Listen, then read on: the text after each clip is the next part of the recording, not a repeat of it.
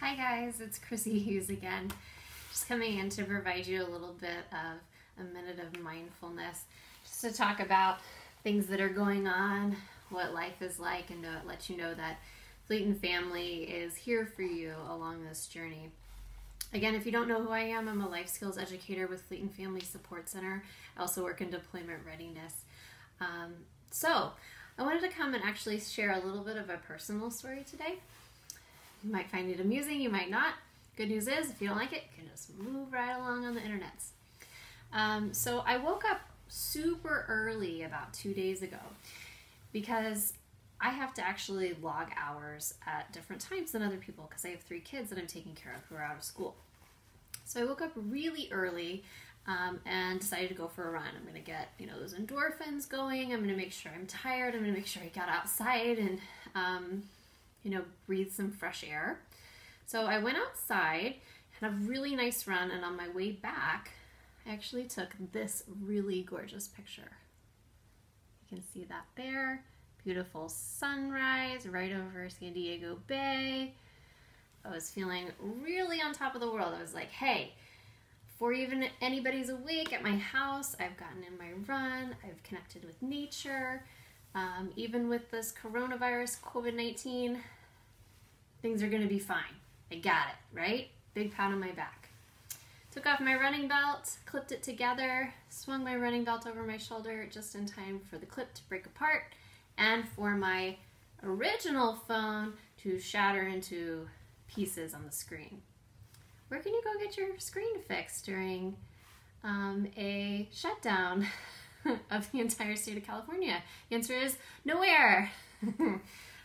So I wanted to bring this up because many times when we're trying to practice mindfulness, we're looking for kind of the perfect environment and the perfect opportunity to really meditate or be in the moment or spend time with our family. And we take those moments, like that really gorgeous picture I just showed you, and we pick apart the things that might be wrong in that moment. The thing is that in life, it's really hard to find those perfect, wonderful moments. We kind of have to learn how to marry the good and the bad together, just like what's happening now. I work full-time job. Many times I miss my children when I'm working in a daily setting. So I have to remind myself of how I felt in those moments when I was in the office or running from meeting to meeting, that I did miss my children. And I did want to spend more time with them. So there's 3 concepts with mindfulness, and we're going to keep this really brief, but I want you to remind yourself that when you're trying to be mindful while you're eating, while you're spending time with your family, while you're spending time by yourself, while you're working, maybe while you're engaging in physical fitness or mental fitness, or whether you're seeing challenges in life, I want you to think of 3 tenets of mindfulness. So I wrote these out for you so you can have them for you. Those are non-judgment, curiosity, and acceptance. So in my personal situation, non-judgment. Hard not to judge that running belt that broke, the way the phone fell right on its face, the fact that I didn't do it over the grass or catch it while it was breaking. Non-judgment. I'm not going to judge the situation for what it is. The fact that iPhones tend to have very breakable screens. Curiosity.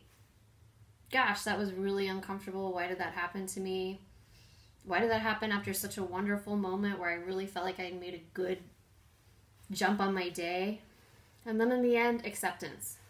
So even though I'm having a really wonderful moment with one of my children and she feels like she's learning, I might also be having a really horrible meltdown with another child.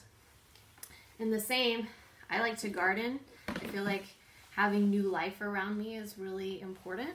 I have a really nice fiddle-leaf fig in the background you can see here that's flourishing really well. In the meantime, I killed an aloe vera plant.